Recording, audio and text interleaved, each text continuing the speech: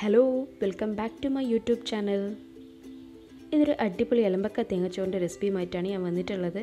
Tasty and easy റെസിപ്പിയാണ്, എല്ലാവർക്കും ഇഷ്ടമാകും. അപ്പോൾ നമുക്ക് റെസിപ്പി നോക്കാം.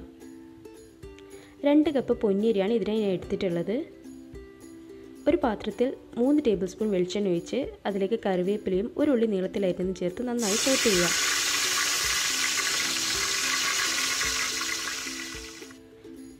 വെളിച്ചെണ്ണയ്ക്ക് പകരം വേറെ ഏത് എണ്ണയും നിങ്ങൾക്ക് യൂസ് ചെയ്യാം, പക്ഷേ കൂടുതൽ ടേസ്റ്റ് വെളിച്ചെണ്ണ ഉപയോഗിച്ചാലാണ്.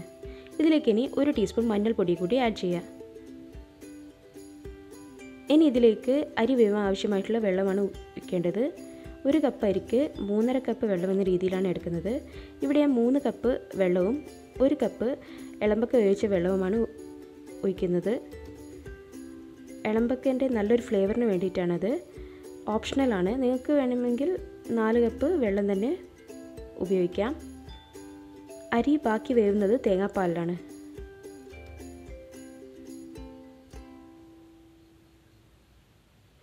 വെള്ളം നല്ലപോലെ തിളച്ച് വരുമ്പോൾ ആവശ്യത്തിനുള്ള ഉപ്പ് ചേർക്കുക.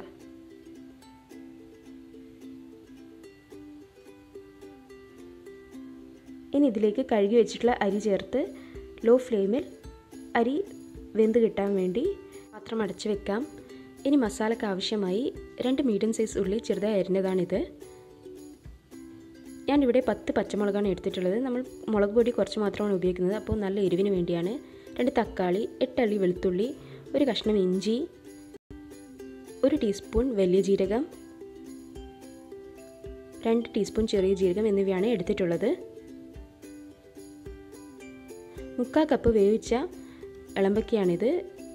ഇത് പൊരിച്ചെടുക്കാൻ വേണ്ടി 1 ടീസ്പൂൺ മഞ്ഞൾപ്പൊടിയും 1 ടീസ്പൂൺ മുളക് പൊടിയും 1 നുള്ളു ഉപ്പിട്ട് നന്നായി മിക്സ് ചെയ്തെടുക്കുക.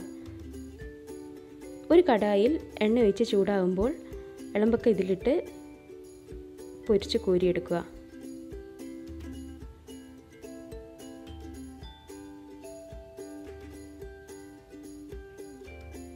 എളമ്പക്ക നന്നായി പൊരിഞ്ഞിട്ടുണ്ട്. ഇനി ഇത് കോരി മാറ്റിയെടുത്ത് വെക്കാം. ഇതേ എണ്ണയിൽ തന്നെയാണ് നമ്മൾ മസാല റെഡിയാക്കുന്നത്. അതിനായി നമ്മൾ കട്ട് ചെയ്ത് വെച്ച ഉള്ളി ആദ്യം ഇതിലിട്ട് നന്നായി സോട്ട് ചെയ്തെടുക്കാം.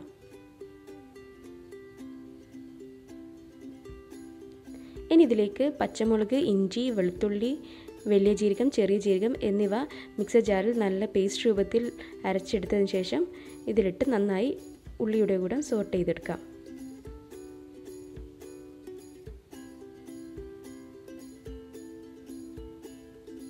ഇനി ഇതിലേക്ക് ആവശ്യത്തിനുള്ള ഉപ്പ്, 1 ടീസ്പൂൺ മഞ്ഞൾപ്പൊടി, 1 ടീസ്പൂൺ മല്ലിപ്പൊടി, 1/2 ടീസ്പൂൺ മുളക് പൊടി എന്നിവ കൂടി ചേർത്ത് നന്നായി മിക്സ് ചെയ്തെടുക്കാം.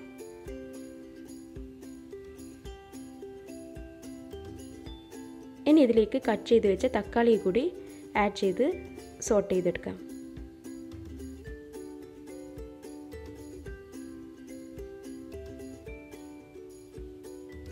മൂന്ന് കപ്പ് തേങ്ങാപ്പാൽ റെഡിയാക്കി വെച്ചതാണിത്. ഇതിൽ നിന്ന് 1 കപ്പ് തേങ്ങാപ്പാൽ മസാലയ്ക്ക് ഒഴിച്ച് ചെറുതായി ചൂടാകാൻ വെക്കാം. ഇനി ഇതിലേക്ക് 1/2 ടീസ്പൂൺ ഗരം മസാല പൊടി ആഡ് ചെയ്ത് ഫ്ലെയിം ഓഫ് ചെയ്യാം.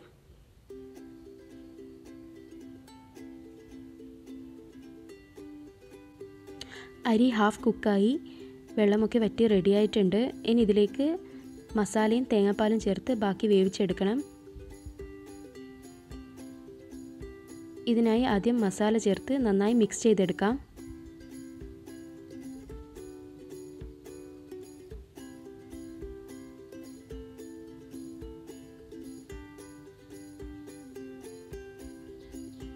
ഇനി ഇതിലേക്ക് പൊരിച്ച് വെച്ചിട്ടുള്ള എളമ്പക്ക കൂടി ആഡ് ചെയ്യാം.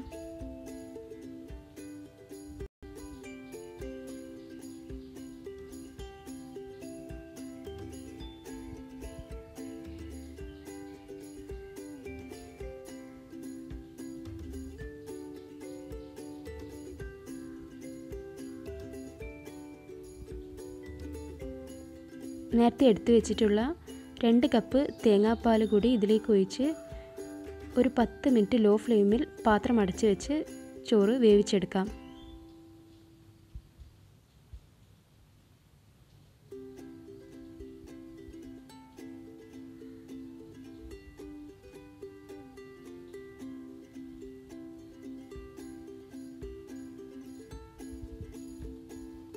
നമ്മുടെ ചോറ് അടിപൊളിയായി കുക്കായിട്ടുണ്ട്.